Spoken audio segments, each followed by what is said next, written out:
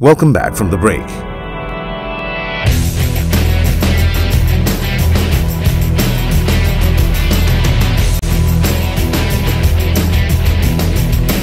Heroes are not born overnight. They leave a trail of hard work, discipline and achievement. Legacies for posterity to follow.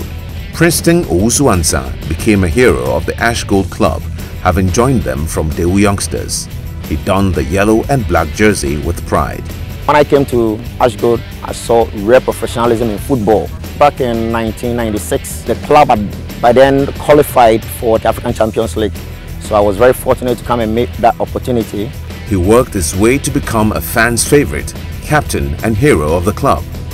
He recalls his days at the club and how it shaped his career. I quite remember people telling me, man, it's going to be very difficult for you to break through this team.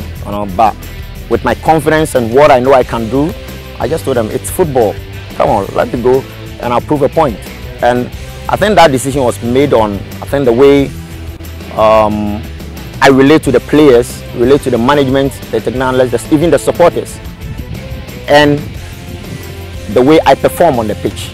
And I think that was how I was able to earn the captainship. Having served the club well as a player, he also played a role in psyching up the lads on their journey to the league title, and he was on hand to celebrate with them when the deal was finally sealed. So privileged to witness such a wonderful and amazing game. So privileged. Though I couldn't win it during my time, I'm so happy for the boys. I'm so happy for everyone here, for the team winning the trophy today. For a club hero, Princeton was one of the two former players who were given the honor of bearing the league trophy on the final day of the last season.